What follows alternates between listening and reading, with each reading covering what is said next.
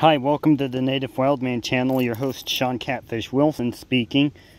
And today, I share with you my knife. Nah, y'all seen this knife plenty of times. It's another catfish tip. Okay.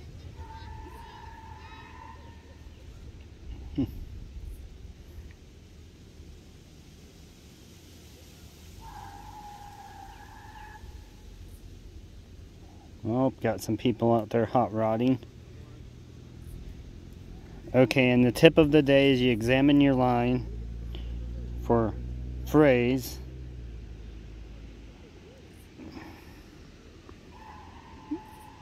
Which I can barely see my cell phone screen because of the sun. A little bright out, so.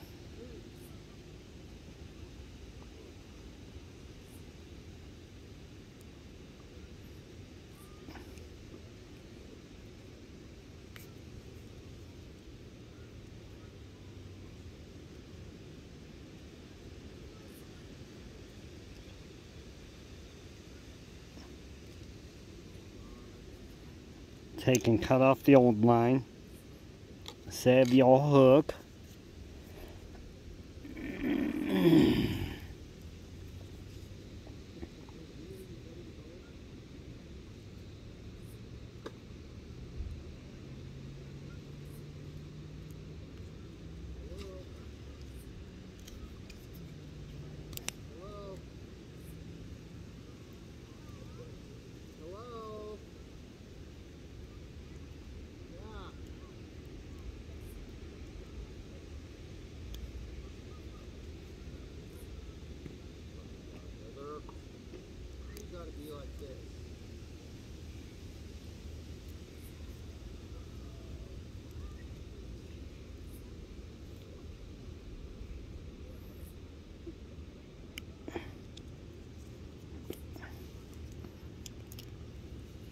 Okay.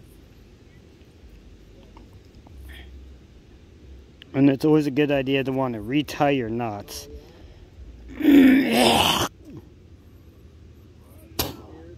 Oh, excuse me. Okay, and we're gonna uni knot this. 3, 4, 5, 6. I like to go 6 times.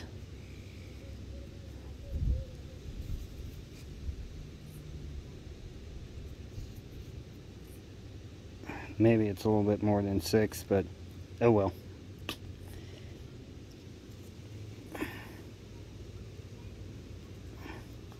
Cut your tag end off. And what I used to do is I just used to use the main line for my leader line, but now I'm going to use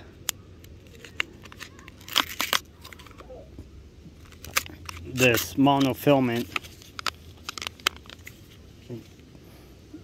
Berkeley Trilene 40-pound test Big Cat, which coincidentally is stronger than my main line. My main line's 30-pound fire line.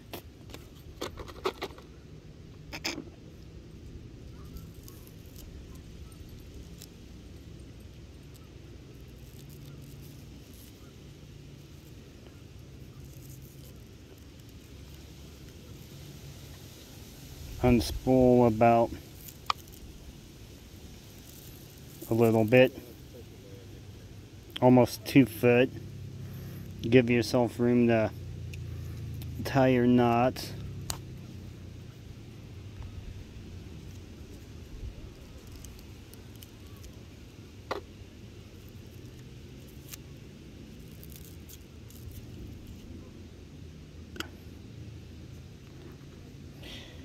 Okay.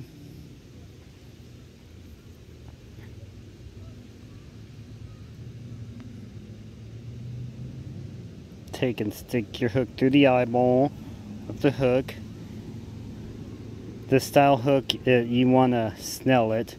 So we're going to snell the hook on,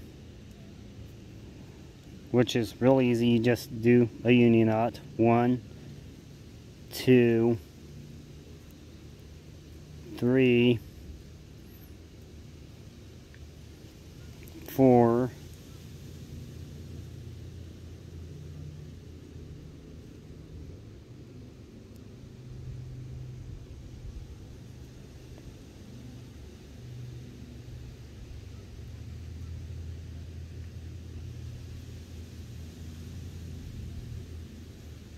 Okay.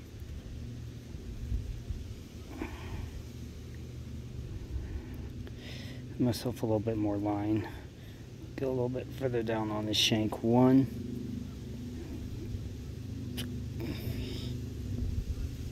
2,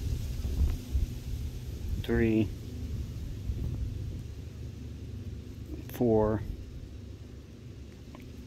5. Start to cinch it up. Don't cinch it up all the way. Then you want to lubricate it with spit. Spit will work.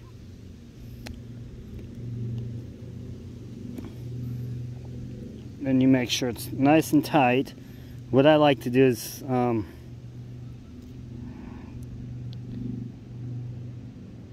of see where it's all bent right there. I took it and clamped it in my teeth and pulled it tight. Another thing, do not cut fishing line with your teeth, especially the bigger stuff. It will ruin your teeth. It'll chip it. Okay. Now that we got that done,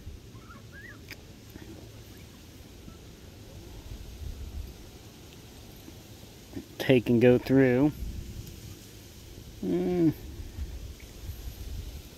We will leave approximately a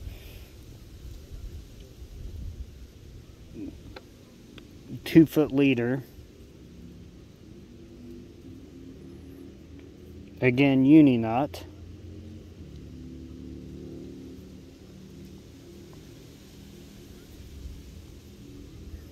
Two, 3, 4, 5,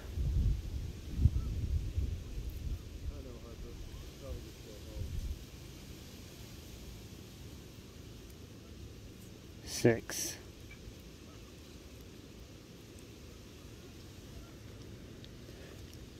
Again, lubricate it.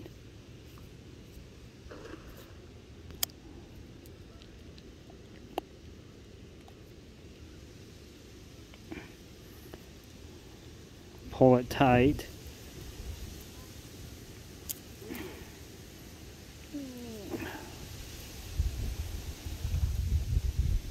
And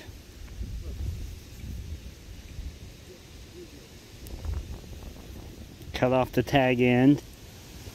Take and stick the extra long tag end in your pocket so you don't leave a lot of fishing line on the ground. And just take both your tag ends and stick them in your pocket. I like to roll them up a wee bit.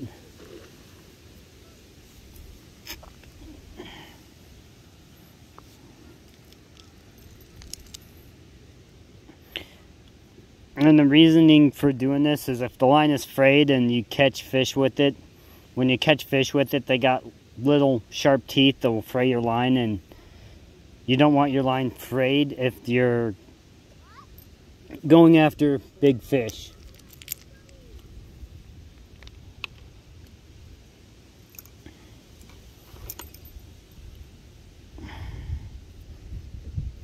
Then I've got a 2-ounce no roll sinker, river sinker.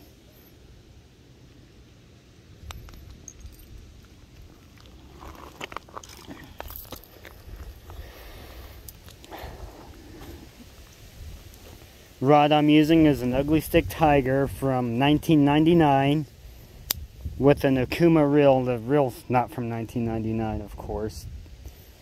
I had an Eagle Claw originally because that's what I could afford at the time. And it really, that Eagle Claw, back when I bought it, it was a decent reel. And then I've got my Abu Garcia and my other ugly stick right there. So, anyways, the tip is always check your knots and leaders to make sure there's no frays. And after you catch a few fish, it's a good practice to retie it. I'll admit sometimes I don't, because you get in a hurry and just want to get your line out there and fish, especially when they're biting real good. But it's cost me a few times. I've lost fish because of it. So always remember, check your lines for frays, retie your knots after every 3 or 4 fish, especially if it's real big fish. If you catch real big fish, yeah, you want to tie your knots probably right afterwards. So, okay. Peace and long life, my friends.